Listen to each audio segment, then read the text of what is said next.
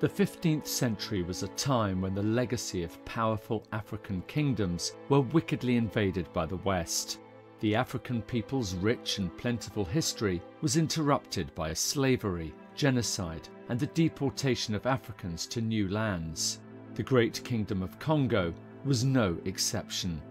A century later, in 1704, a fearless young woman decided to fight for her country, and while she tragically met her demise and was burned alive on the 2nd of July 1706, she will always be remembered throughout her kingdom as Kimpa Vita, the mother of the African Revolution. Une jeune femme audacieuse, courageuse, qui s'est sacrifiée pour ses idées, pour son peuple, et qui était une espèce de porte-flambeau de la liberté des peuples africains. Kimpa Vita, au départ, c'est un modèle.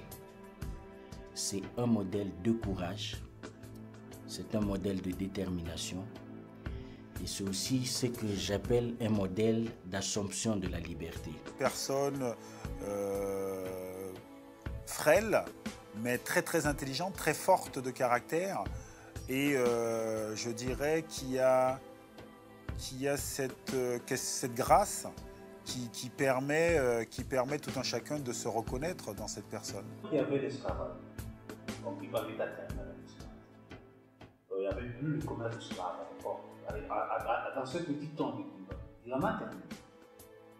Il a résisté, il a posé des questions de conscience, nous permettant d'oublier la trahison de Mvemba, Alfonso Ier, et de revenir à nous-mêmes.